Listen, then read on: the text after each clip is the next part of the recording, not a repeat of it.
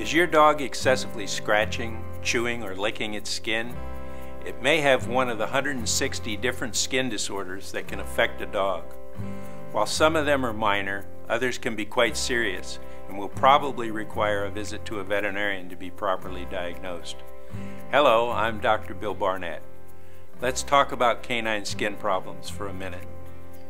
The skin represents the largest organ system in the dog, making it one of the best indicators of overall canine health. Skin problems are caused by many different things. This includes fleas, parasites like ear mites and lice, mange mites, ringworm, bacteria and yeast infections, seasonal allergies, food allergies, allergies to toxic irritants and chemicals, even stress or boredom. Some of the more complicated skin conditions consist of immune-mediated disorders, hereditary conditions, autoimmune diseases, internal diseases that also affect the skin and hair coat.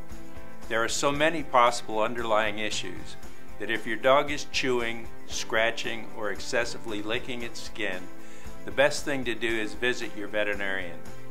You have to identify the source of the problem in order to treat it properly and achieve the fastest possible results. To learn more about canine skin disorders, their causes, symptoms, treatments, and better yet, how to prevent them, I encourage you to read my full report on canine skin disorders that accompanies this video.